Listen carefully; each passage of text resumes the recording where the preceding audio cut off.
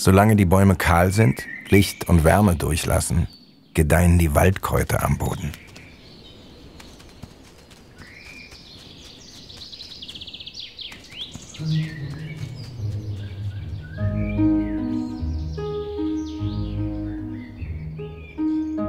Überall entfalten sich bunte Blumen, wie aus dem Nichts.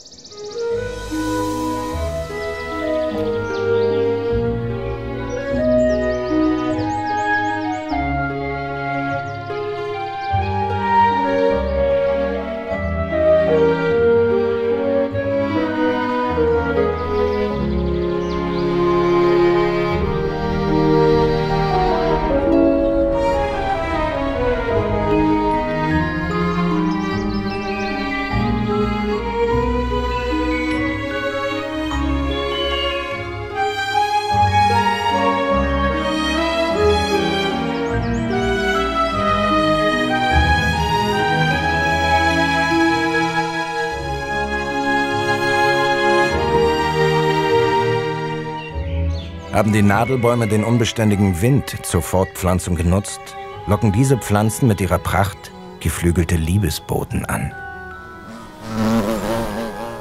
Der Lärchensporn hat einen ganzen Teppich aus nektarreichen Blüten für die kleinen Helfer ausgebreitet.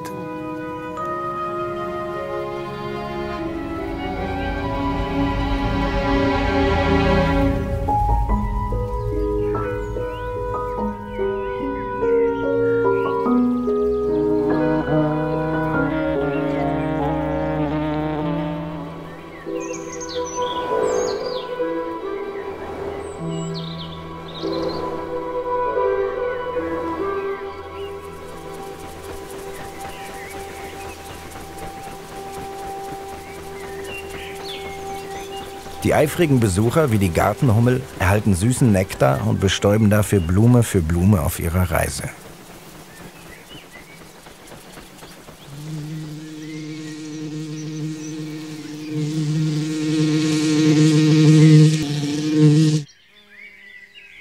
Ein uralter Tauschhandel zwischen Pflanzen und Insekten.